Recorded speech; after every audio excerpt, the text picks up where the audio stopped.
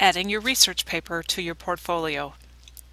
Along the left-hand side of your portfolio, you will see one of your links that says research paper. This is where you are going to add in your entire paper that you wrote. So if you again would click on the edit portion, which is the pencil in the upper right hand corner, you're going to be able to see that there is a series of boxes on here with some directions, and the top two are more for you individually. For example, it says here, provide your thesis statement and a summary of your research. And then down here it says embed your entire paper with the title page and the works cited. This paper will need to be uploaded as a Google Doc, so we'll talk about how to do that portion of it. So we're going to start by uploading your paper into a Google Doc. What you're going to need to do is go back to your Gmail so you can access your Drive. And some of you have used Drive quite a bit, so you'll know exactly where to go. Others of you maybe don't have anything in yours at all. And so this is Google Drive. It was formerly called Google Docs and has now been changed to Google Drive. To upload a file, you go to the left-hand side. There's an orange button that says Upload. And when you click on that, you choose Files from the drop-down list, and you'll go and locate the final copy of your paper that you have. Now I'm just going to choose a doc that I have here on my screen, since I don't have an SCP paper to use. The majority of you used a LibreOffice program to do this, so yours are ending in DOC as well. So then you're going to click Open. Now for mine, it automatically pops up to say Upload Settings, and it's going to convert this into a Google Doc. It says it was a DOC and now it's going to be in a Google Doc. So all I have to do is hit the Start Upload. What I'd like you to pay attention to on yours is this box. Is the conversion on or off? If the conversion is off, then it's not converting it into a Google Doc but leaving it as a DOC.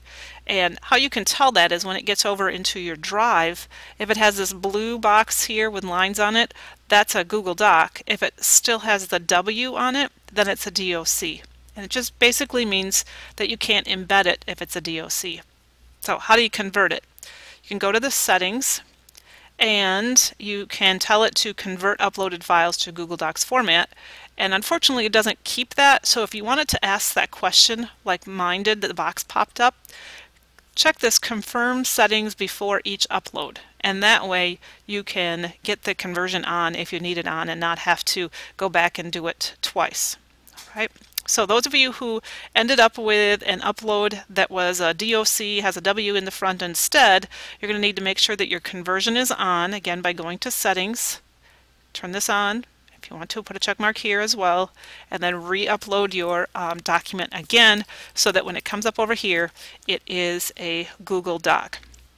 Once the upload is complete, this can be closed. We don't need that anymore, and you can keep your file here. Now this was also a way that I told you that you could back up files on your Google Drive. So we said several times, back up your paper, back up your paper. This is a place that you can do that. Now if you have old versions of your paper now and you want to get rid of those, you can simply click on the box in front of it, and then there's a garbage can at the top where you can hit remove, and you can delete any files that you don't want. So we now have our paper into our Google Drive, and now we want to put it back in our portfolio. So I'm going to click back on my portfolio, and I'm in the edit mode, and I know I'm in edit mode because I can see these little boxes around here. And I'm going to click down here where it says to embed my paper. I'm going to get rid of all this directions because I don't need those. And we're going to go to Insert, and then from Insert we're going to choose Document. Insert Document. When I click on Document, it's going to show me every Google Doc that we have here. So if this was still a Word document, a DOC, it would not show up here. So I'm going to select this one since I have more than one. This box shows up. A couple things that you can do here. First of all, if you've accidentally clicked the wrong file, you can change it right here. Do you want a border around it? totally your choice. Is this title okay, editing for SCP, and that I had it, or what did you title it? Maybe you need to clean that up a little bit. And again, I don't usually change the height much, and the width I always leave blank because it says leave empty for 100% width, and that means it's going to go as wide as your screen. So now when I hit save on this, this little box appears on my screen, and at first people think, oh, it didn't work, because they don't see the actual paper there. But what we have to do is save it, save the whole page, and then it will add your paper into this. And then people can just scroll through and look at your entire paper that you have. Now, if for some reason something you chose, you don't like it, and you want to go back and change it a little bit, if I go back to edit my page, the paper is now this box again, and if I click on it, I get these little choices up here.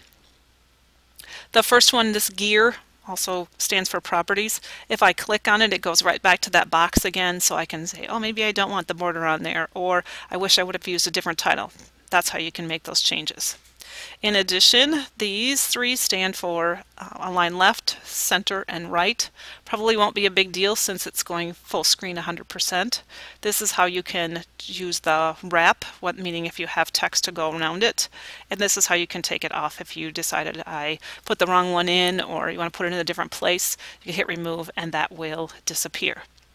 So that is how you import your or upload your paper into Google Drive and then insert it into your page so that people can see it right on your page.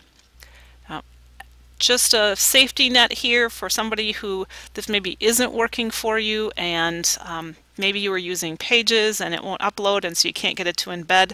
Another option for you, maybe not the best option, but something you can do. You can go to Create, and again, I'm back in my Drive again. I clicked over to Drive. Go to Create and create a new document. And basically this will be a blank word processing document here. Copy your whole paper from where you did it in Pages, entire thing, title page, outline, works cited, the whole deal, paste it into here. Then it will be a Google Doc, and you can embed it just like we did the other one by going to Insert. Change the title of it by simply clicking up here, and when you click up here you can change the title of it. So that is another way to get around it. If the uploading and converting isn't working, that's another thing you can do.